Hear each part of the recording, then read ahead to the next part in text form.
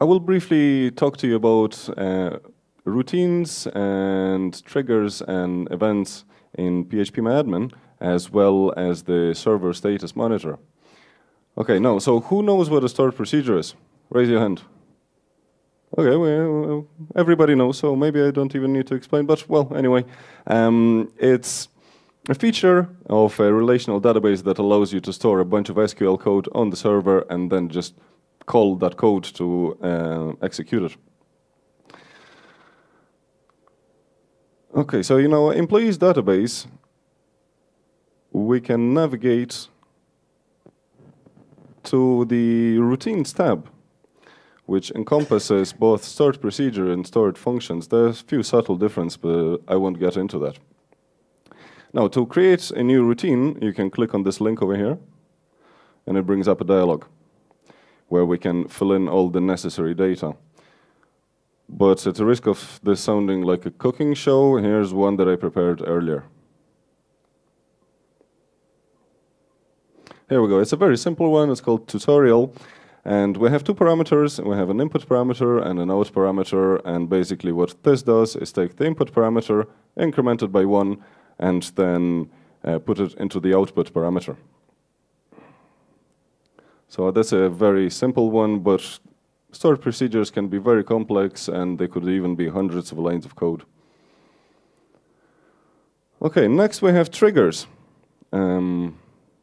Triggers are, again, a feature of MySQL that allows us to execute a bunch of SQL code whenever a certain event happens in the database.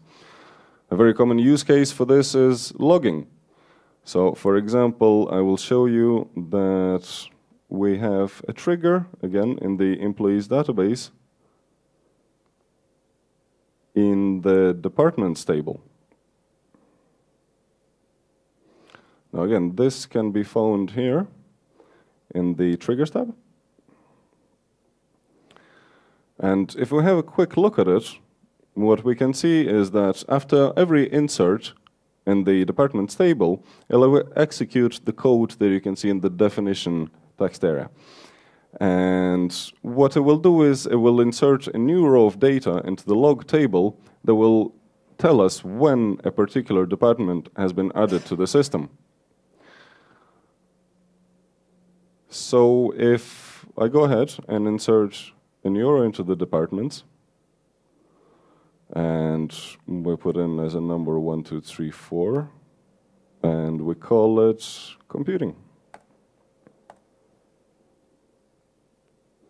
So a new row has been inserted into the departments table, and we can go and quickly check if we have a new row in the log table. And as you can see, here it is. And in the timestamp, we can see that it's been inserted, well, roughly about now. And that's all about triggers. And moving on, we have events. Events, well, are something that allows us to execute, again, a bunch of SQL code, either at some point in time, or we can set up recurrent events that are triggered at selected intervals of time. Now, you can access them directly here, or we can also go to the database level, and we will have a tab for events. Here it is right there. And we can see that there is an event already there. However, it will not be executed, because in order for the events to work, the event scheduler must be enabled. Now, if you don't own the actual MySQL server, that might be a problem, because enabling it requires the super user privilege. So here we have it. It's been enabled. And if we have a quick look at this event here, we can see that it's an event that will clear the log table at the end of this month for some reason. We can also have recurrent events, like I mentioned earlier. And so if we go here into the add event and we change the event type from one time to recurring, we can see that the dialog changes slightly. And we can configure when we want the event to be running from to, and we can also specify how often we would like to execute it.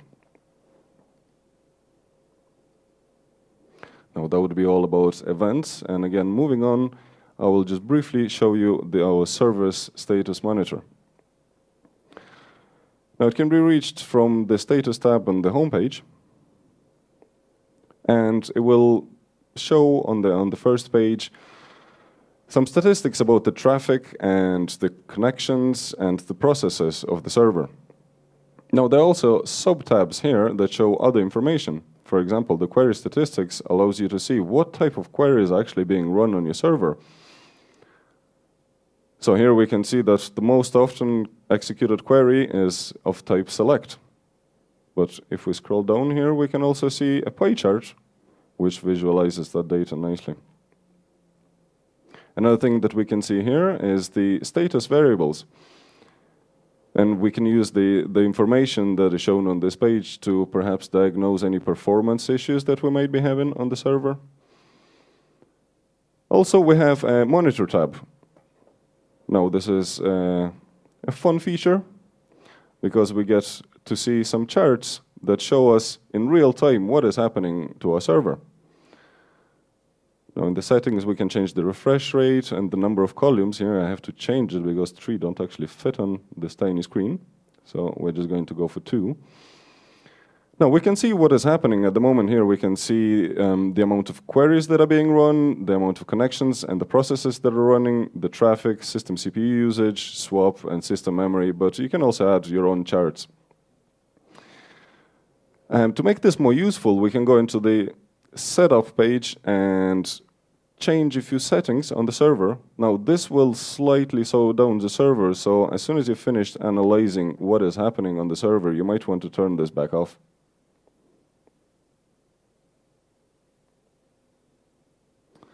Okay, excellent. Now what I'll do is I will just open up another table somewhere, and that should trigger a select statement.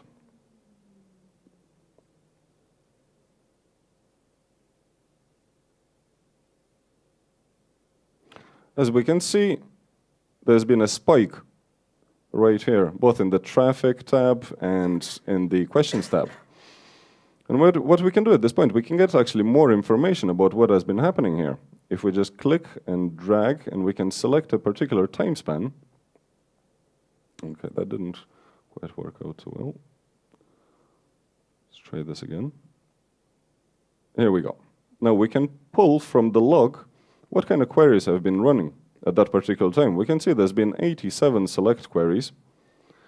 And if we jump to the log table, it'll show us the information about the queries. Now, if you actually click on the individual queries, you can run an analysis that will tell you if it's possible to improve the performance. And last but not least, we have the advisor tab, which runs a set of predefined rules against the server to diagnose if there might be any kind of problems on the server. Okay, and this actually concludes our talk on the phpMyAdmin.